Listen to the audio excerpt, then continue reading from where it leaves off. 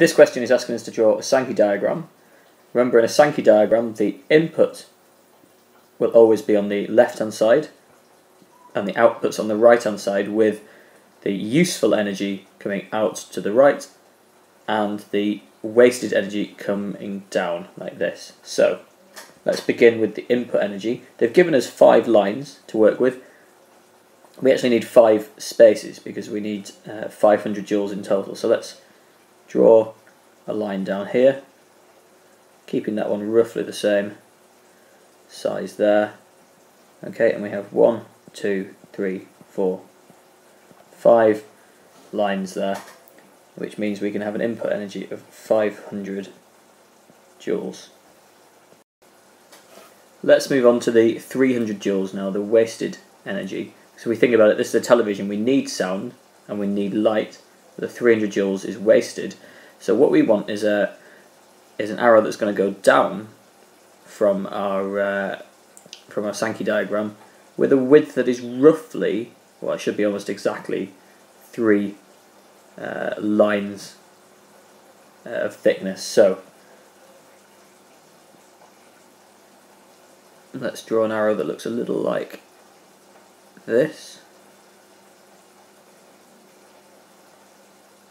Okay, you should use a ruler, make it a lot neater than mine. 1, 2, 3. Okay, so the arrow here has a width going across here that is the same as this distance here. So we can label this one as 300 joules. Of course, this one is heat, so let's write that there. And the other one was the input energy, which leaves us with a remaining 200 joules. So we can draw this up here. We know that 300 have been used, so we have 200 remaining, which means we need 2 arrows coming off here. Let's start with the one that we definitely know, which is 100 joules of sound energy. Remember, it's a useful energy, so it's coming off to the right. 100 joules of sound, and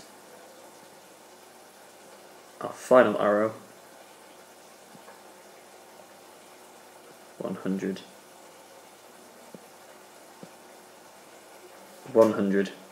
joules of light, because that's all that is left, so it must be 100 joules